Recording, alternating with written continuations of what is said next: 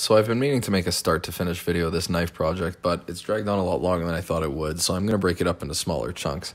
I just want to start by saying I'm not a knife maker. There's a lot of great knife makers out there that I've been learning from, a lot of guys on YouTube.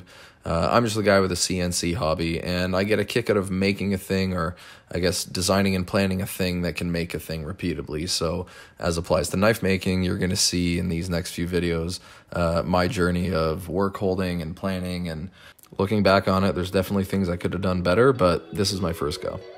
I started out with brainstorming a whole bunch of ideas and tracing a few of my favorite ones out on cardboard. I'd cut them out and kind of see how they felt in my hand and what they looked like at full size.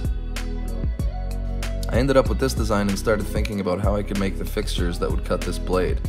I knew it was going to be challenging because it's a lot longer and thinner and more difficult to hold than a lot of the other things I've machined, and I knew if I was going to do it well, it'd have to be held as rigidly as possible.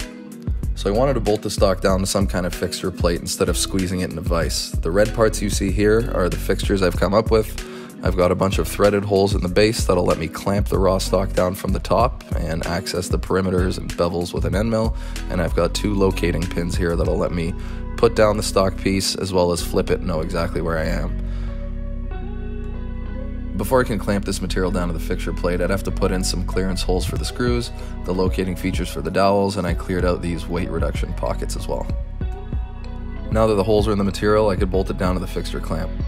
All I wanted to do in this operation was put in the sharpening choil here and do the first bevel of the blade.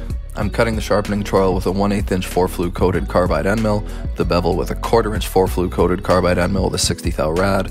This is a parallel tool path, and I was really happy with the finish while machining it, but during hand sanding I thought maybe it'd be a better idea to rough it and then come back in and take off a 20 thou skin or something to try to get a better finish. This was very hand sandable, but it took probably maybe 20 minutes a side to hand finish, and this machining takes about a half hour per side. The next operation would be to flip the knife onto the other side, do this bevel, and then I would trace the bottom profile of the knife running a 1/4 inch end mill between the bolts and the bottom profile of the knife. I'd sort of come in like this and exit out here, so I would separate this bottom piece of material from the top. I didn't get a video of the profiling of the bottom of the blade, but you can see here we've cut the material away and you can see the blade's edge. I was really happy here because I could see there was a pretty even thickness of the bottom of the blade. With the bottom all profiled out, I'd gain access to the top of the knife by taking this clamp off and putting on a clamp on the bottom.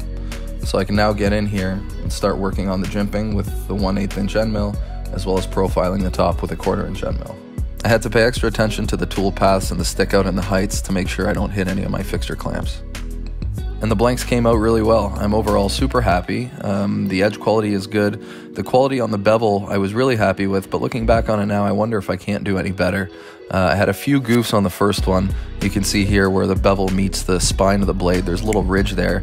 I had the zero set too high in my program and too low in real life, so this actually impacted the overall thickness of the blade. I was aiming for 10 thou, and this one skinnies down to 10 because it's a little too deep.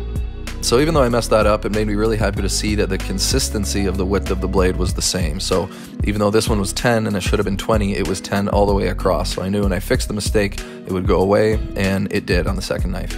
I do plan on making one or a few more videos of the rest of the process. The G10 handle scale fixture came out really well. The scales themselves worked out nicely. Then there's a little bit more on heat treat and sharpening and finishing. So if you like this one, there will be a little bit more coming in the next little bit.